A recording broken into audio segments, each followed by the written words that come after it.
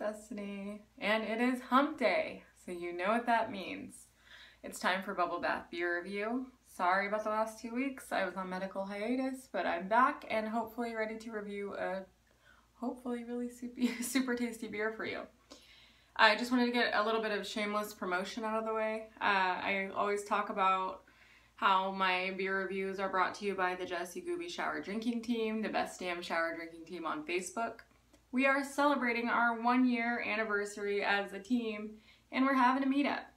So for information on that, go ahead and look us up on Facebook, the Jesse Gooby Shower drinking team. I'll put it in the description as well. But it'll be a good time, and it's this coming weekend. So RSVP and come and join us and get your drink on. All right, so this week I have decided to review Mad River Brewing Company's Imperial Cream Stout. It's the 26th anniversary. It's a stout aged with oak. I love stouts, y'all. I'm trying really hard to like break out of this stout thing, but I can't.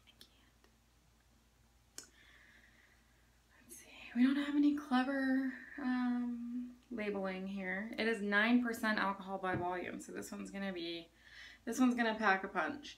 So stouts, I typically appreciate more if they have the essence of chocolate and coffee, but not the sweetness of chocolate. So we will see how this guy goes. Oh, you know what? Okay.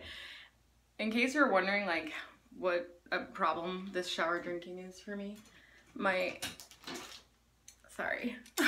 bottle opener is up in one of my shower racks. Okay, so I'm gonna open this here.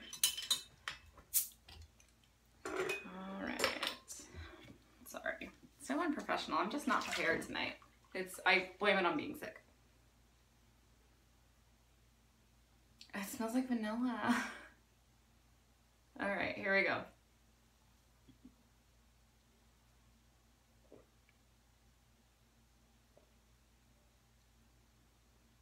Yeah, I definitely taste vanilla.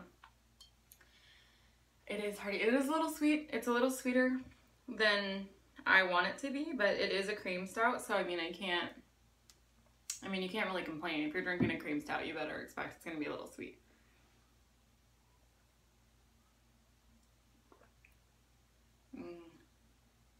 It smells more like chocolate than it tastes, and you can definitely taste the coffee. The coffee doesn't come till the very end though, so you get the creaminess. It's almost like a vanilla latte in beer form. Yep, tasty.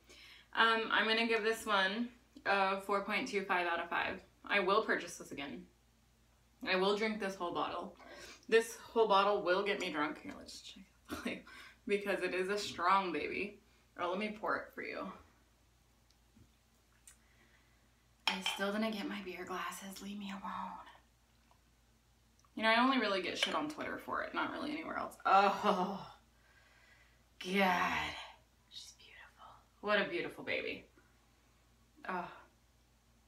Yeah, it smells a lot sweeter than it is, but it is a little sweet. But it's really good, and I definitely will buy it again, and I suggest you try it. If you love stouts, you'll like this. If you don't super love really strong beers and want something to like ease your way into it, this is a good guy. This is a tasty beer.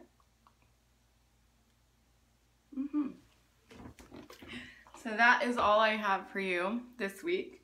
If you can think of anything you really would like me to try that you want me to review, let me know in the comments below or hit me up on Facebook. Otherwise, we'll see you next week. Cheers!